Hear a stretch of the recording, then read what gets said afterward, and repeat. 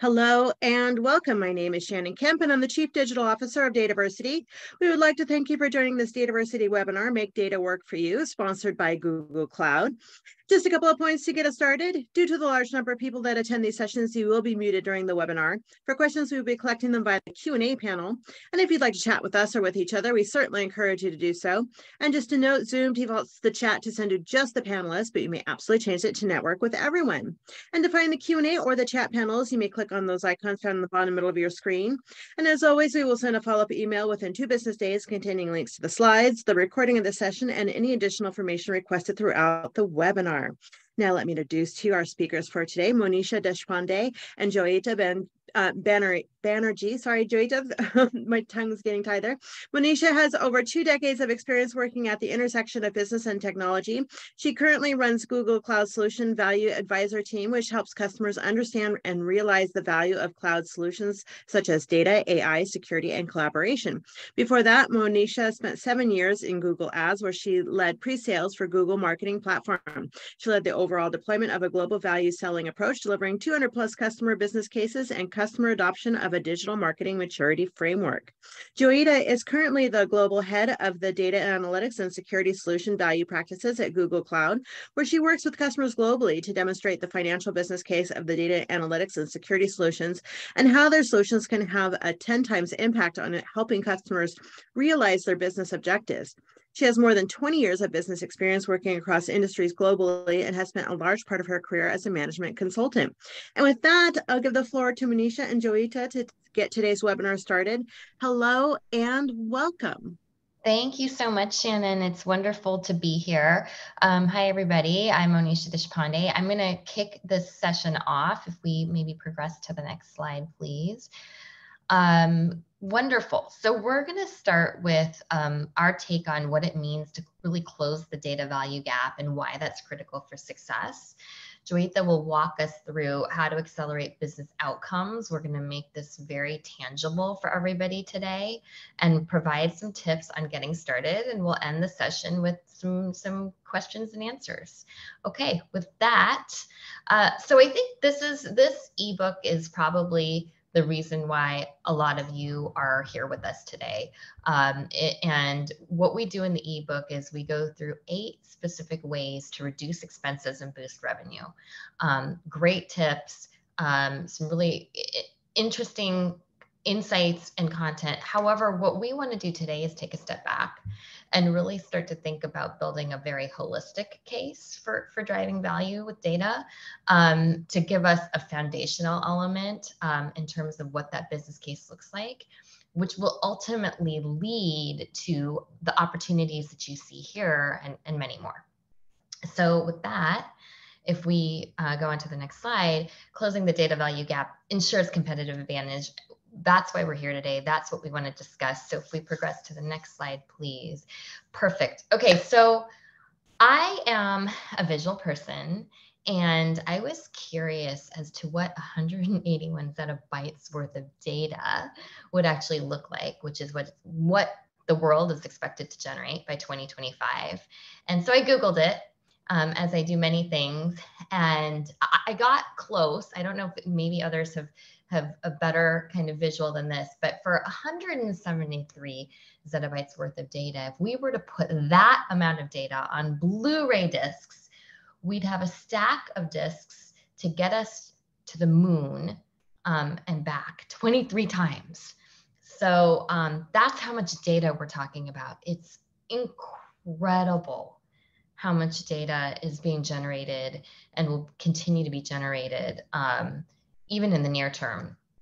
And the largest irony about this abundance of data is that 68% of organizations are unable to realize tangible and measurable value from the data.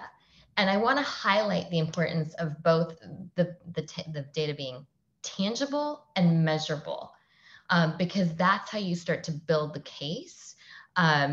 I think data for data's sake is no longer enough, right? So how do we really build the case for tangible business outcome? And Joyita will provide some specific examples of this later on. But right now, it seems like the challenges are insurmountable. The challenges are numerous, right? We're seeing growing data silos across the organization. We're seeing more complexity around how and in what format the data is captured and how it's governed. We're seeing the increase in customer and consumer PII data, which results in more risks. And these are just some challenges, to name a few. We'd be very curious to hear about the specific challenges that you all are seeing in your organizations as well. Now, if we continue on to the next slide. Perfect.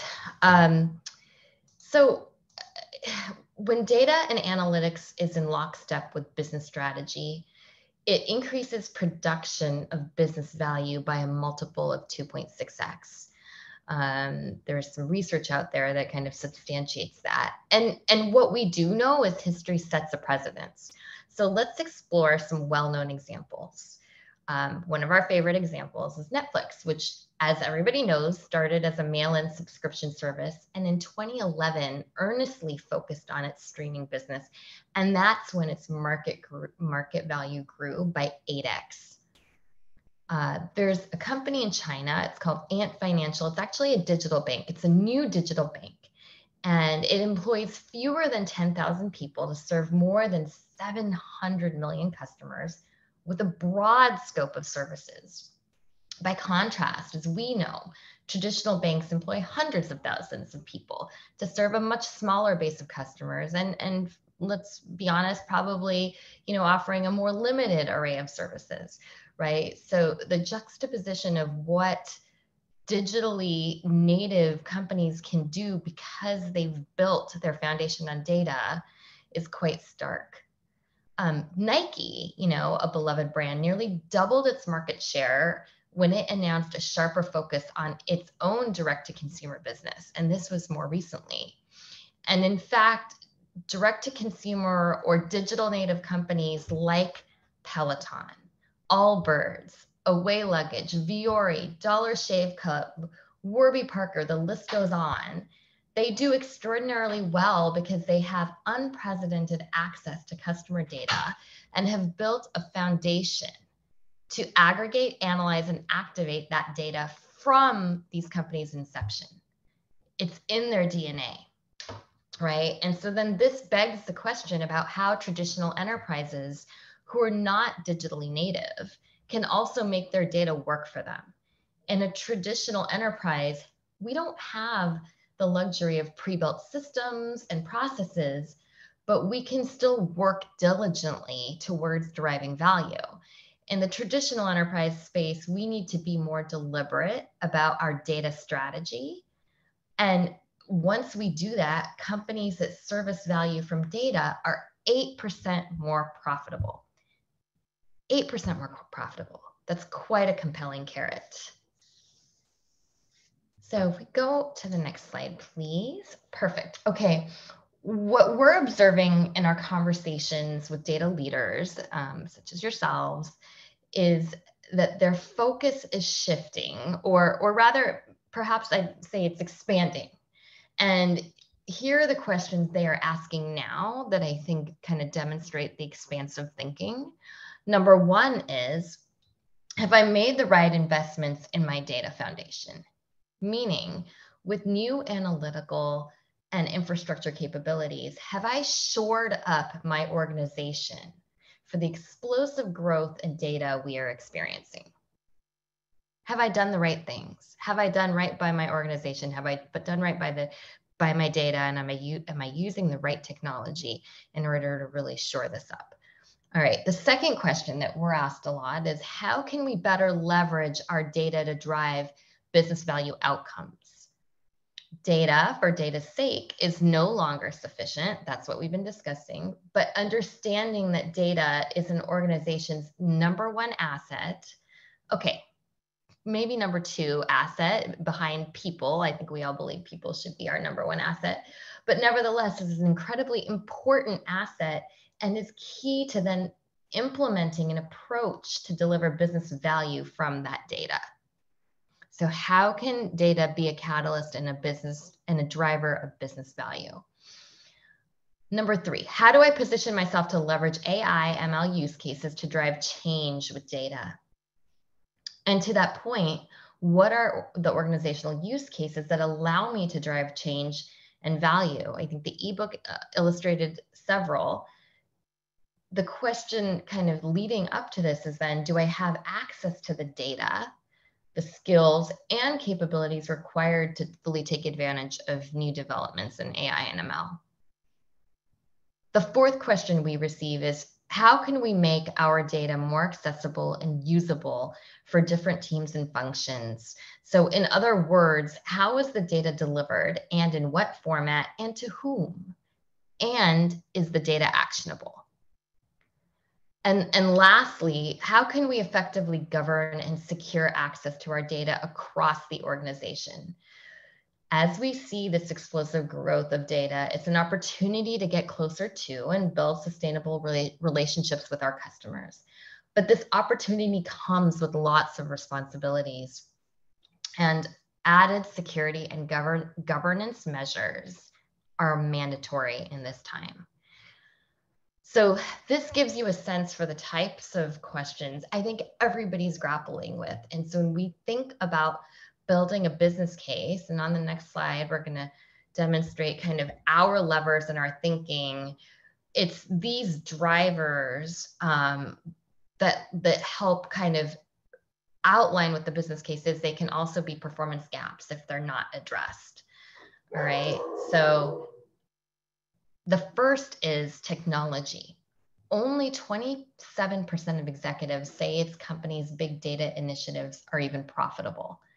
So if we explore why this is the case, what we learn is that organizations may be dealing with legacy data systems.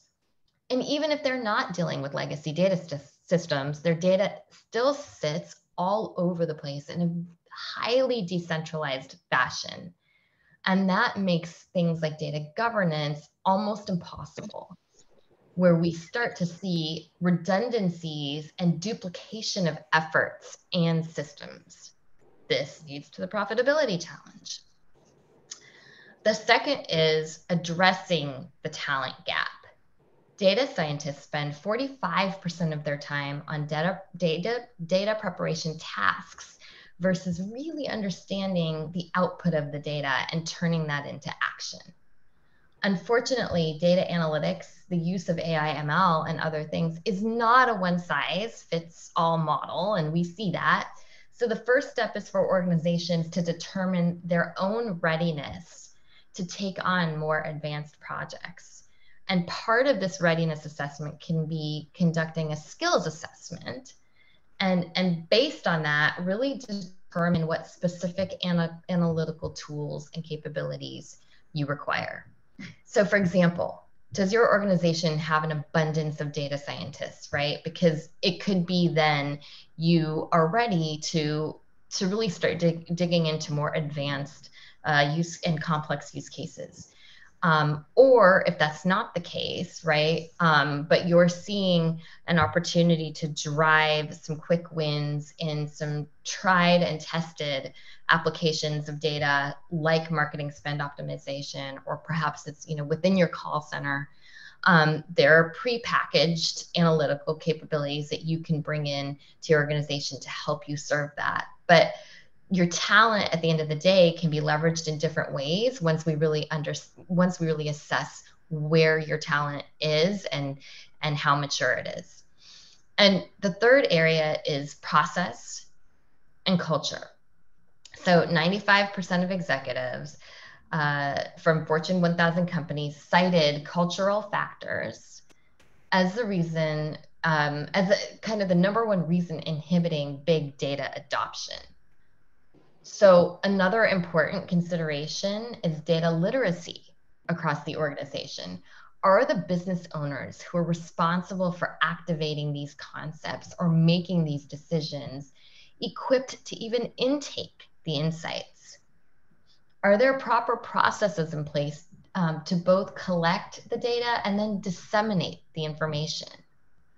So these are the considerations, the 3 considerations we think about that if not addressed, lead to performance gaps, but if are incorporated into the business case planning, can drive really strong outcomes.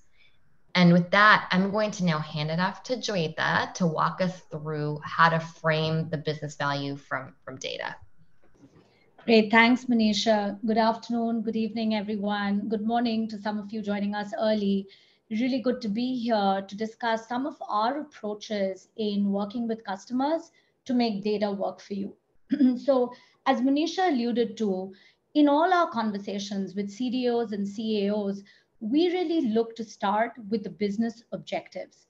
And understanding business objectives really helps define a data strategy that really starts creating the foundation for a data-driven enterprise. And I'll walk you through the framework. The framework itself is really simple.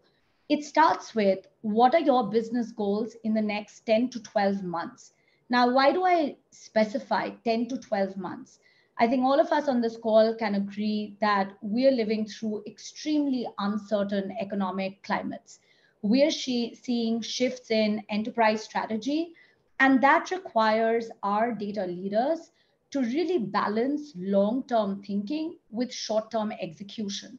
And I'll walk you through various examples of working with customers where we've really looked to solve for that business challenge. And how can your data strategy fuel revenue growth? Because that's the ultimate holy grail.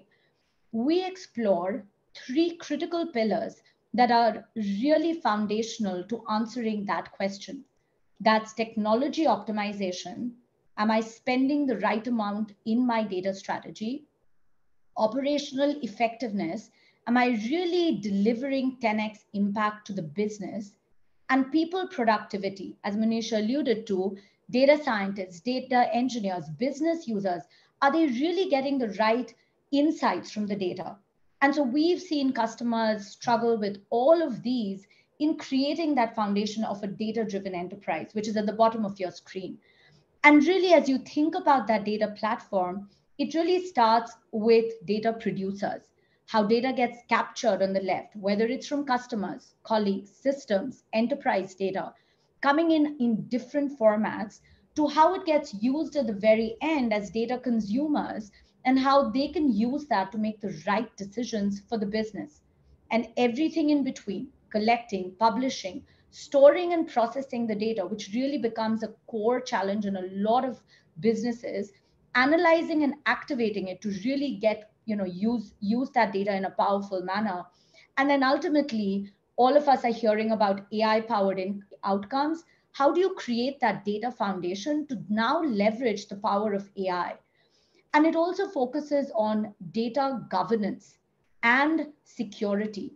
So many customers we talk to will actually not move out of legacy data systems because security, PII data, regulated data is top of mind. And so security strategy and data strategy, we are finding, is really very closely linked together. And how do you operate in a multi-cloud environment? So underpinning all of this data platform is really the data culture, and data culture that democratizes data usage and insights to drive simple, well-informed decisions. So this is really the flow that we take right from the very top, business objectives to data strategy to 3 pillars of area of focus, tech, operation, and people, to building a very technical architecture that is then able to deliver on business outcomes. So moving forward, I might be a little biased, but we believe Google Data Cloud really accelerates business outcomes. We've been working with hundreds of customers, and today want to share with you just some examples of what we've done with various customers in solving their business challenges across the data platform. So let's start with the one that is probably the most commonly heard. Have I made the right investments in my data foundation? How can I think about optimizing my technology, my data platform? So a lot of customers we work with are dealing with legacy systems, have moved some data onto multiple cloud environments, but are still dealing with a lot of tech debt. They're looking to eliminate redundant tech licenses. How do they look to reduce cost? How do we break these data silos that are causing duplication of data, resulting in increasing storage and compute costs? How can we scale for peak loads without optimizing our spend? And so really want to touch upon the Google's data lakehouse architecture. And it was designed specifically for this, to unify data warehouses and data lakes. Our lakehouse is called a big lake, and it really gives teams the power to analyze data without worrying about the underlying storage format or system, and eliminates the need to duplicate or move data, thereby reducing cost and a lot of inefficiencies. So with Big Lake, users gain fine-grained access controls along with performance acceleration across BigQuery and multi-cloud data lakes, either on Azure or AWS. And Google's Data Cloud thus begins to offer a unified, flexible, and cost-effective lakehouse architecture. I also want to stress on the fact that in addition to the Big Lake architecture, Google is able to provide technology optimization, cost optimization across our database environment as well. So let's take ShareChat, for example. ShareChat as a company has a simple goal. They want to simplify content and people discovery by using very personalized content feed on its mobile app homepage. Now, they were able to achieve 30% reduction in costs using Cloud Spanner databases. So what they did is they migrated their NoSQL database to Cloud Spanner, a relational database, and reduced costs by 30%. So when traffic grew by 500%, they managed to scale horizontally with 0 lines of code change. And I'm only sharing one of these examples, but across the board, as customers look to migrate their on-prem data warehouses, they move from data lakes into a more simplified data proc kind of an architecture, explore our Big Lake. We've worked with hundreds of customers where we've delivered very tangible cost savings that help them really justify that spend on their data platform. Let's move to the next pillar next, and that's enhanced operational effectiveness. So CDOs are constantly asking the question, how do we best utilize new technologies such as AI, ML to extract insights? Now, all of us on this call have heard the news, possibly experimented with our latest large language model applications. It's probably hard to miss in the news these days. And every customer is really looking to answer the same problem. How do I apply it to my business? Now, as we think about these line of business challenges, we've worked with customers on several very critical use cases as you look across kind of the end-to-end value chain of a customer. Some customers look to reduce supply chain disruptions and drive transparency, increasing visibility across their end-to-end supply chain. They want to ensure predictability of their inventory, reduce stockouts, have the right product at the right place with the right price point, the classic 3P strategy. For CMOs that we speak with, they're looking to improve their marketing effectiveness through personalization and ultimately reduce their cost per impression or the return on advertising spend. And in a macroeconomic environment, I think our LinkedIn feed is today, spattered with so much around reducing staff. It becomes a low-hanging fruit for a lot of CFOs. And so when we speak with customers, we do hear about how they're looking to make call centers either more efficient. And we have to continue talking to them to say, it's not just about cutting these contact center costs, it's about making them more efficient. Now, I will be the first, and this is in new news, Google is the world's largest AI company. For 2 decades, we have constantly leveraged AI to solve some of the toughest challenges in the market. And we have made our AI algorithms available through Google Cloud. From either enhancing the performance of our search algorithm with ML to sharpening content recommendations that are served up to you on YouTube with unsupervised learning, we've really learned how to make data to AI workflows as cohesive as possible. And so with Google, you can really shorten that time to value for AI initiatives by eliminating these barriers that we talk about between data and AI. And so let me walk you through a real world example of where we did this. Marks and Spencer. We were able to reduce the volume of calls that the store was receiving by 50%. Now that's a huge number when you think about a Marks and Spencer. And the solution was relatively simple. It was by implementing a dialogue flow solution that helped deliver a very lifelike, natural customer experience with their virtual agents. Now, when you get that, that starts resolving issues by routing 92% of the calls to the right destination. And think about the number of times you've been routed to the wrong person for the wrong problem. And at that point, you're ready to just give up on them in an extremely frustrated customer experience scenario. But Marks and Spencer was really able to leverage our AI-powered conversational speech recognition to increase their customer engagement and satisfaction. And this is really one of various use cases we've worked on with CMOs or supply chain officers in really helping them use new technologies, extract insights from data, and really apply that 10x to a business problem. People powered productivity. Now, this is also, a question we keep getting asked. How can we make our data more accessible and usable for different teams? So as many of you on this call might be practitioners sitting in data teams where you are leveraging the data all the time. So keep me honest when I say this, there are many personas within your organization that are really looking to leverage or work with data. And what this does is it causes fragmentation of experience across the different personas with different versions of the same data.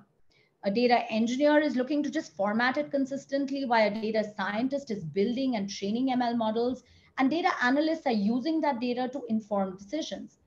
And to accommodate that need in using the data in different ways, what's happening is cross-functional teams are setting up technology stacks that is leading to further silos and data architecture complexity. So in a way, it's only exacerbating this problem of data silos. And these stacks really don't work very well together. You're introducing new tools into the environment. You're working with proprietary data and tools that really risk that data breach. And they aren't as easy to translate either. So we see customers constantly making trade-offs on these challenges. So let me walk you through a couple of these scenarios. So you have a challenge in an analytics user where analytics tools can't access the right data and the related artifacts. What's the trade-off? Do you now give your analytics teams free rein, or do you really limit the data access in turn for analytical agility? Let's take another challenge. Business users. Getting access to data and analytics that they can trust and use is extremely difficult. What's the trade-off they are making? Do you limit the data you give the business so you can ensure the highest quality? Or do you open up access to all the data they need, even if that means sacrificing quality? And these are the trade-offs and challenges that really create massive tension and overhead for IT as they manually build and manage the glue across all these systems, trying to minimize the impact of these trade-offs. Google Data Cloud, we believe, supports the needs for all data users and democratizes AI/ML innovations, from reducing operational costs of managing legacy data platforms, enabling self-service analytics to drive process efficiencies with AI solutions such as Vertex AI, or speeding up document-based workflows and getting access to off-the-shelf APIs that developers can easily call upon, pre-trained models to quickly solve real-world problems. For example, thanks to AI/ML capabilities built directly within our data cloud, data scientists can minimize context switching when developing and training ML models.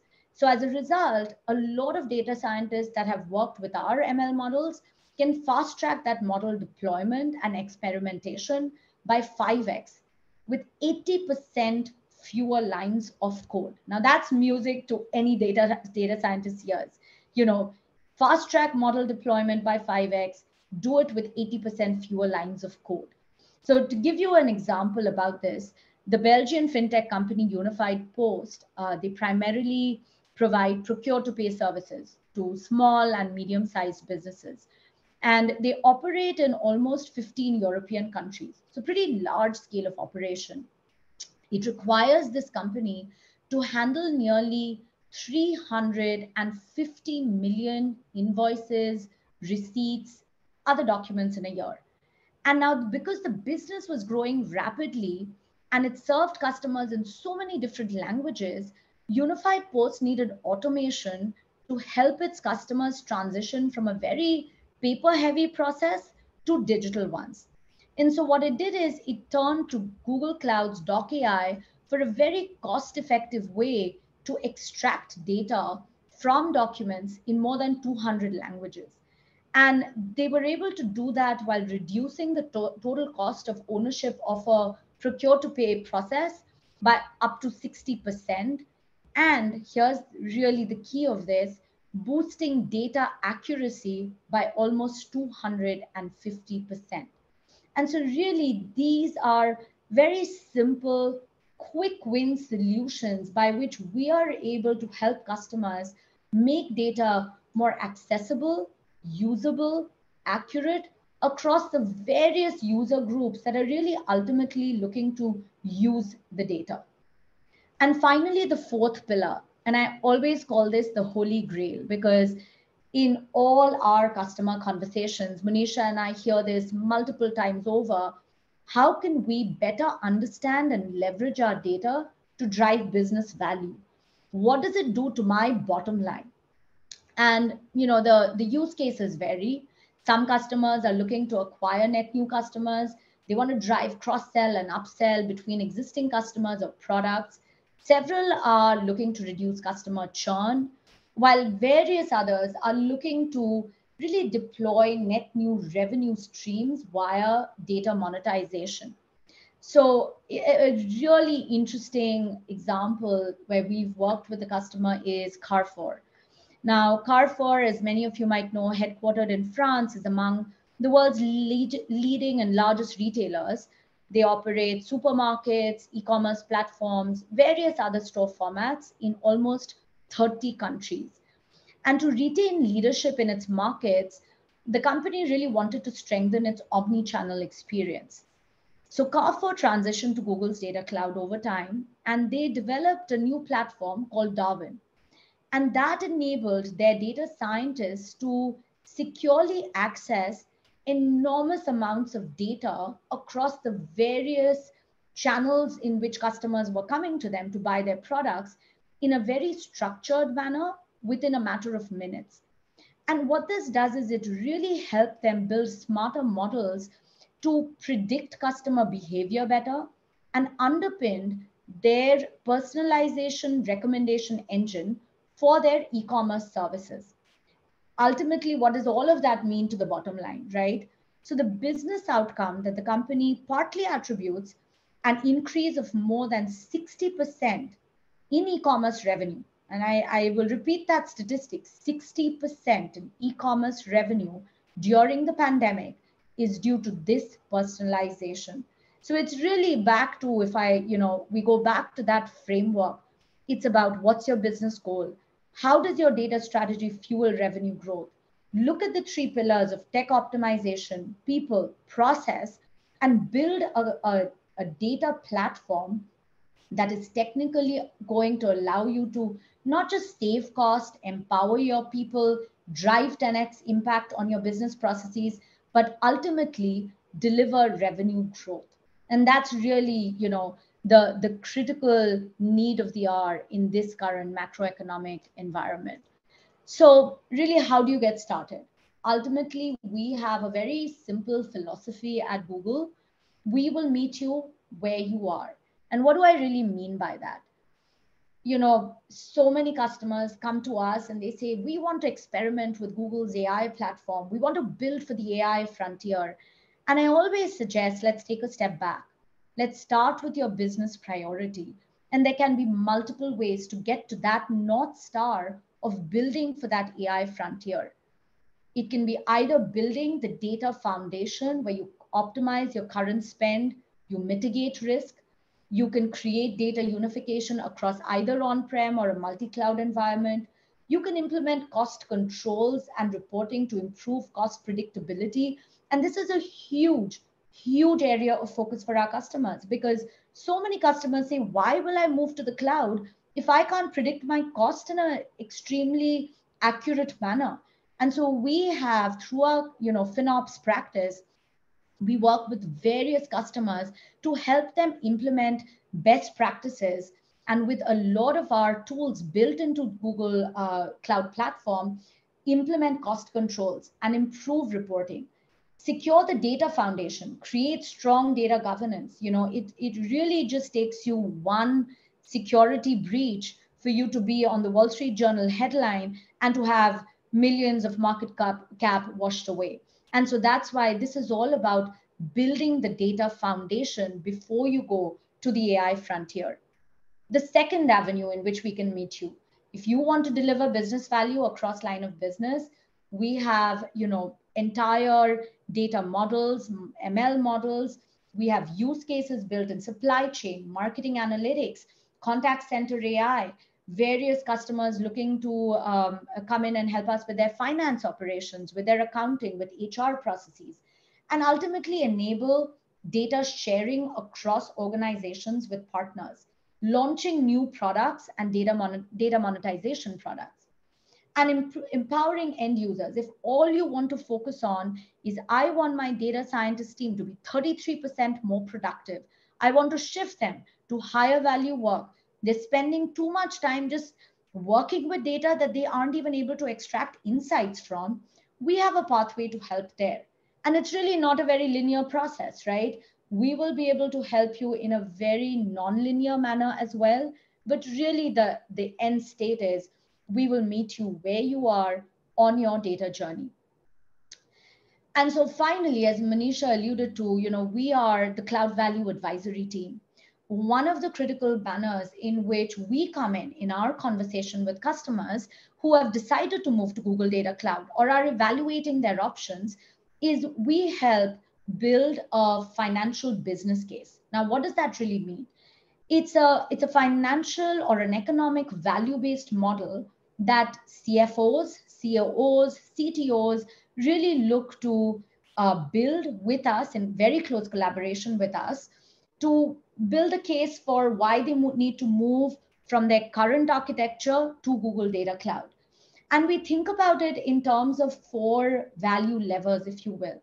One of which is revenue acceleration.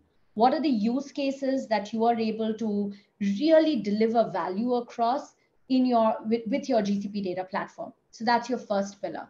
The second very obvious one is how much am I going to save? Will I move from my current data warehouse into Google Cloud or my data lake to Dataproc? Am I going to save 30% or 40%?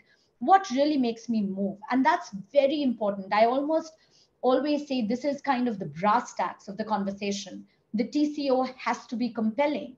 But then we think about all the other elements that really need to start getting quantified.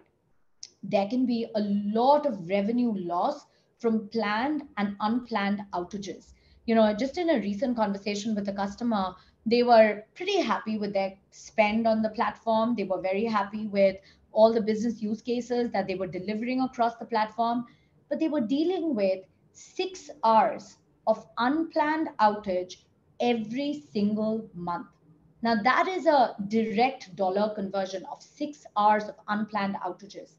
They were also dealing with security breaches, and it was a patchwork of problems and a patchwork of tools looking to help them with their data security. And so there is a way and a mathematical approach we've developed at Google to quantify that risk. And finally, staff productivity. And I know this one is probably the most debatable value lever, but we believe ultimately productivity is not about how can I do more with fewer heads, but how do I repurpose people to really redeploy them to higher value work? How can my data engineers spend less time on their activities? How can my data scientists spend more time just curating and governing the data? And how am I able to capture that better value? And so we again have an approach where we quantify that. So I urge all of you to really think about what's the financial business case as you as data engineers and architects, as leaders, want to make the case for change. There is nothing better than numbers. Numbers speak to the facts, and that's always a very compelling reason anyone has to take action and move from their current state environment to the future state environment in building this financial business case. So with that, I'll turn it back to Manisha to close us out. Wonderful. So Joe outlined really well how we work with our customers. These are 5 steps we tend to use with them to get the process started. And the first is identify a strategic starting point. Joe talked a lot about this in her section. Select a business area where improvement would have the most impact, such as online transactions, sales and marketing, logistics, customer service, whatever it means in your organization. And then within that, identify use cases that you want to solve, such as automating document processing or making delivery routes within your logistics environment more efficient. So within that, define your measurable goals. So we recommend not boiling the ocean, but actually starting small so that we can measure. The second starting point is bring your data together in one place and organize it. So now that we've identified the use case that we want to rally around, we can create a central repository of the relevant data so we can store historical, current, and future data that assist in that use case from all applications in any format, both static and streaming, structured and unstructured. And by the way, using a cloud-based data platform helps ensure flexibility and extensibility, as well as interoperability of the data. The third step is implement AI by creating models that address your priorities. So we've identified the use cases, right? So then we can start to think through using ready-to-develop machine learning models or AI solutions that provide actionable insights around your top needs, because we've created that rallying cry around what we're trying to do from a business perspective. The AI models and solutions are leveraged in ways that actually can drive actionable insights in your organization. So for example, your priority may be predicting outcomes or automating business processes. Start with proofs of concept or prototypes that ensure you have a plan to then scale into production. Again, we recommend starting small and standardizing and then scaling from there.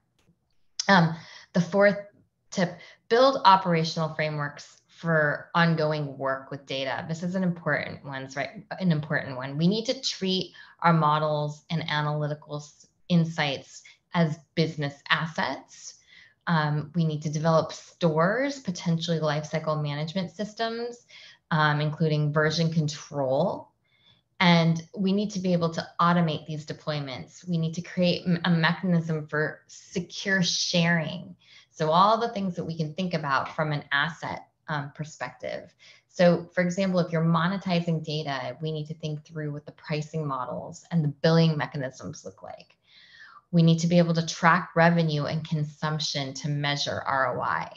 Our operational frameworks, in essence, become key products that we need to be able to commercialize fully end to end. And then lastly, and this is such an important one, I need to emphasize this, we need to partner with the CFO and our finance teams. We need to be able to set up a value measurement team that can truly lay out what we think the business case is, create a tracking and a measurement system, and then actually measure the value that's derived. And we need to adopt a financial resiliency model, which is the framework that Joyita walked you through, to create an environment of continuous optimization. So these are 5 steps in ensuring that we start to drive real value from data. And with that, we would love to be able to open this up to Q&A. Manisha and Joyita, thank you so much for this great presentation. If you have questions for them, feel free to put them in the Q&A portion of your screen. And just to start with answering the most commonly asked questions, just a reminder, I will send a follow-up email by end of day Thursday for this webinar with links to the slides and links to the recording. I'll give everyone a moment here to type some of their questions into the Q&A portion here. So let me just ask, you talked about some really cool stuff and some really nice case studies that you've got going on. What was that big surprise, that big aha moment for your customers that they have once they start implementing Google Cloud? So I'm sure, Joe, you probably have lots of good examples. I think from my perspective, it is that it's not just technology, right? It's not just, okay, I'm going to leverage BigQuery or some other, application from Google Cloud to take care of my marketing needs. That it's really a much more of a holistic approach, right? Do I have the right teams on board? Have they bought into this? What is the data used for? How do I capture it in meaningful ways? How do I grow this from an organizational perspective, right? To create lasting impact. Culturally, am I ready to take this in? So I think it goes well beyond, okay, what's this tool and how is it, and how is it going to be implemented, to a much more holistic kind of business consideration. Yeah, plus one to that, Manisha. I think, in all our conversations, when we really just limit the conversation to a feature functionality and what we are able to do with, based on a particular product feature versus what we are able to bring, that's very powerful. But I think that only starts to answer just a little bit of the real problem here. And that's why when we go in and we try and talk about more than just pricing, more than that cost of ownership, and really look to say, what are the use cases you are going to start looking at to deliver value? And then post implementation to go back and say, were you able to do this? Were you able to do it efficiently, at speed, in a very tangible manner? And that's why we are very proud to call a lot of our solutions quick time to value data and AI solutions. That becomes extremely powerful when they've realized that value in a very quick manner. That is really where we see a lot of our customers adopting our solutions over time. I love it. Oh, everyone's pretty quiet today in the attendees. I don't see any questions coming in yet. Anything else you want to add? Well, for our team? Yeah, I think, something, we've been, we talk to so many CDOs and CAOs and looking through kind of just the way they've built their overall platform. Something that sticks out in all these conversations for me is building for the future. And building for the future while keeping certain key tenets of governance and security in mind, while optimizing your cost spend. As you move to these cloud platforms, you need to have some of the governance and security very integrally built into the data culture. And so there is a huge component that CDOs can do in integrating all of these conversations. So it's not just about the processing, the storage, the computing. It is about how do you really drive and build a data-driven culture across the enterprise. And I think that is kind of the building for the future, where you're able to then retain talent that wants to grow with your data platform, right? We started the call by talking about the zettabytes of data that are growing. These are really unlocking extremely interesting use cases to solve for. So the more you plan for the future while solving for this, incredible amounts of data growth, and integrate that data culture in your organization, the more you're able to get top talent to stay and experience that growth and ultimately deliver business outcomes. I think for me, that's been a massive learning process through this entire, these conversations with customers. I like it. I love it. And it's such valuable information here too. There's a request, if you have any additional resources you can recommend, like webinars or books that can help enhance the data journey.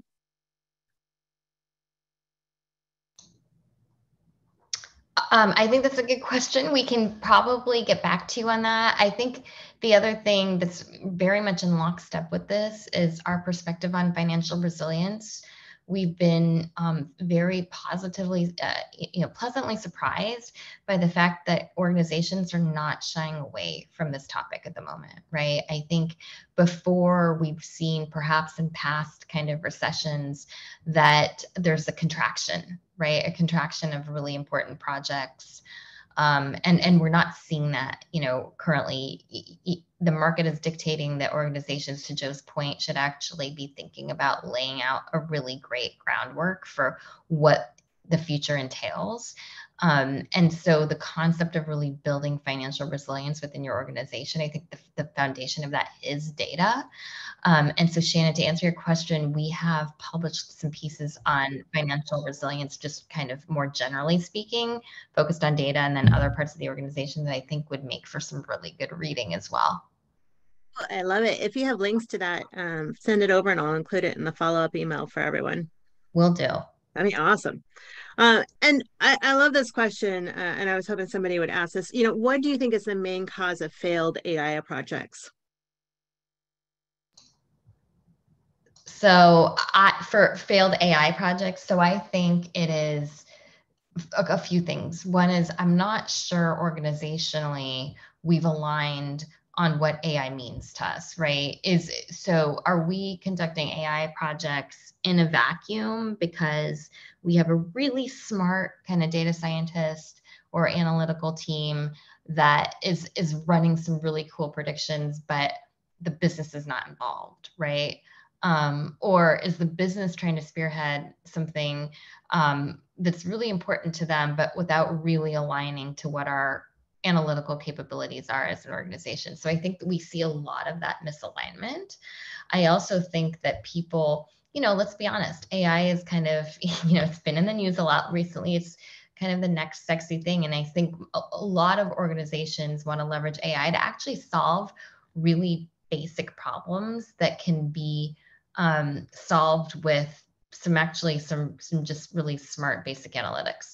And so I think it is right sizing the use case and the business opportunity, and then developing a plan where you're putting these AI models into effect would be a much better approach than what we're seeing, which is kind of a haphazard deployment of AI projects that don't really have the funding or the visibility to be seen through to fruition.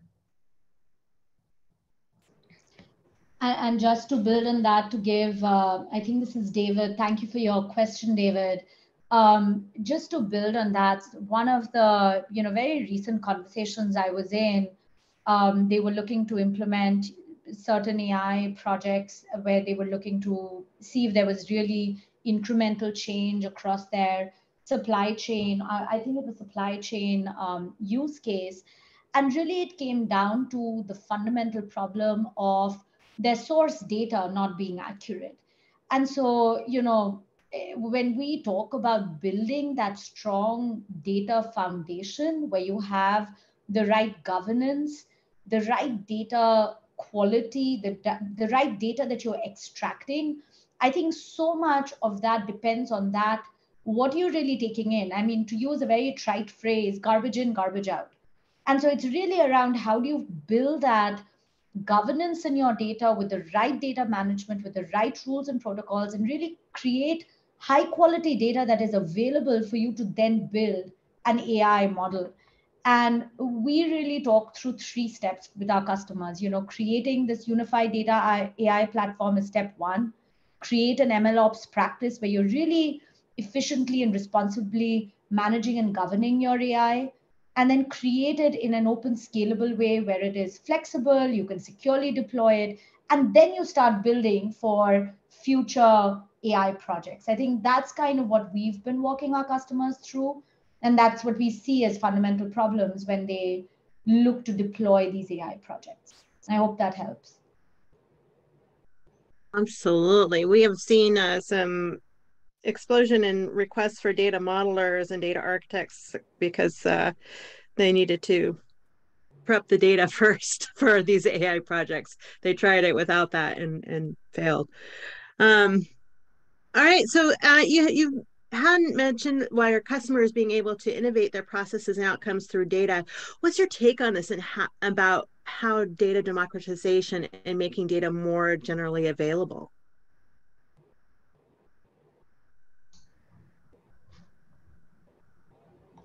I'll take a stab at this. If I'm following your question correctly, it's really about, where have customers been able to take advantage of data being generally available to all the users, and how can they then use that in a way to innovate in their processes and outcomes. And my, just in speaking with customers again and seeing what we've done with various others, I think there are multiple data. When you democratize that data and you make it generally available, again, there need to be a lot of guardrails in place.